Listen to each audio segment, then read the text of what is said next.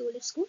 Welcome to my coding channel, Coding Learner. So this is the tutorial lecture number 15. In this video, we learn about how we code the multi-level inheritance and hierarchical inheritance. Now we have to move forward. So first we have to do is hierarchical inheritance. So what is hierarchical inheritance is we having a one parent class and we have more than two child class. So we are inherited the properties of one parent class into more than two child class. So that's it about hierarchical inheritance. So what we are doing here, we create class A as a parent class and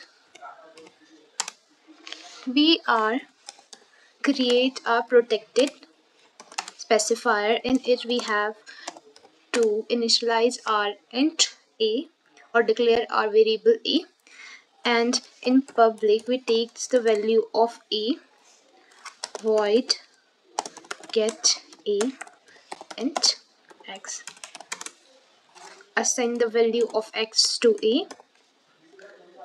That's it about our class E. Now we have to drive our class B by using public specifier.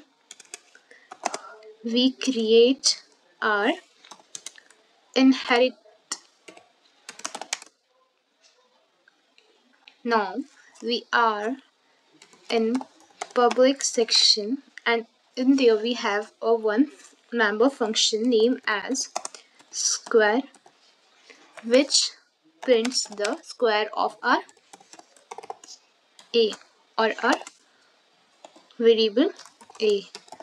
So the a will be inherited from class A. So now we have to do is we have to need declare class C, and in class C we have to write public specifier and we are take A class A as a parent class and we have public specifier. So in public specifier we have void q function which prints our cube of A.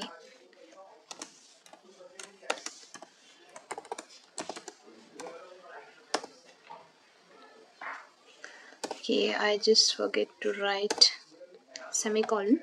Now we have to create our object. So first we have to create for class B name as obj1, and by obj1 we are calling get function get e, and we are need to put here the value or a argument. Now we have another class name as C.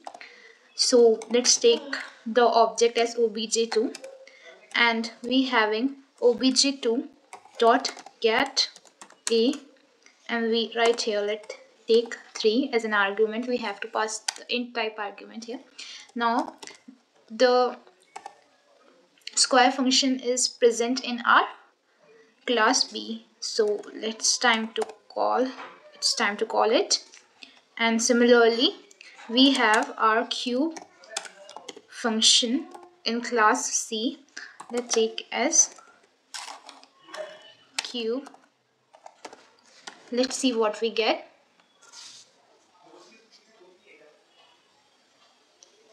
Okay, fine.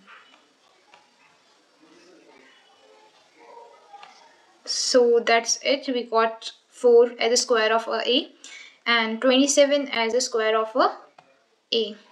First we have to take is 2 and then we are taking 3, so that's why we have 27 as a cube of 3. So now we have to do is multi-level inheritance. So what is multi-level inheritance? There are 3 classes, suppose class A, class B and class C. So class A's property is inherited to class B. It means that for B, parent class is A and the properties of B is inherited to the class C. So it means that the class C contains the properties of A or properties of class B. It means that the class A is our base class and class B is intermediate base class and our class C is derived class. So all the properties of class A and class B carries it inherited to our class C.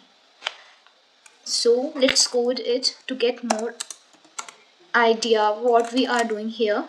First we have class A, which is our base class. We are need to write here protected section which contain the roll number of a student, int type, and we have public function. In public function we are take the value of roll number from the users. So let's take it x.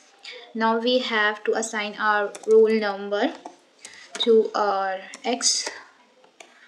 So that's it about our class A, which is our base class. Now we have to do is we having one more class which is intermediate base class. It's take the properties of class B publicly, class A publicly. Now we have to move forward. There is a protected section and it contains two float value name as m1 and m2. So let's take a public section here. We take the value of m1 and m2 from the user. So get marks. We have to need a float value here. Float x and y. Now we are need to assign the value of m1 as x and m2 is equals to y. Now we are doing here, we need to, if we want to print the value of m1 and m2, we having a void function display, and we are, let's name as display marks. So we have out statement here which gives our marks one value as m1, and we have end line. Okay, fine, I print the m in the wrong way, so that's it. Now we have here m2, the marks 2. So that's it about our class B. Now we have to do is to declare our class C. We are inherit the properties of class B into our class C. So that's it about. Now we have, let's take total variable here. We have public section of class C, which is our derived class. Now in class C we have a void display function. So first it's print our roll number, so write it display, what's the name, is it display r, and okay, I found an error here. Class why we are, so what is the reason behind this error? We are forget to write our function void display rn, which needs to print our out statement here, roll number break line. So that's it about our class A. Now we are need to display our class, display our marks.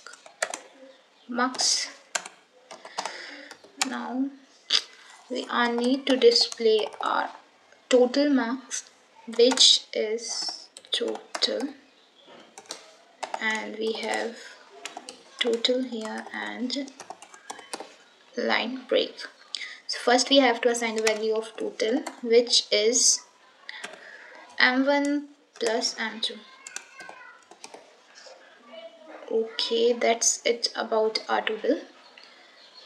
Now we are need to call our function here. So let's take our class C object as objc.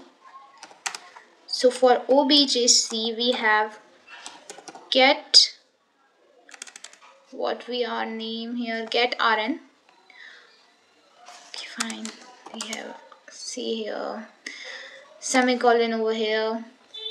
Now we are need to display, first we are need to assign the value of roll number. So what is the name of the function is get rn. Get rn, let's take as 101, and we have objc where we have get marks. Let's take 89 and 67, they are in the float form. Now we are need to display our data, so we are using obj dot display function which display our data. Now it's time to run.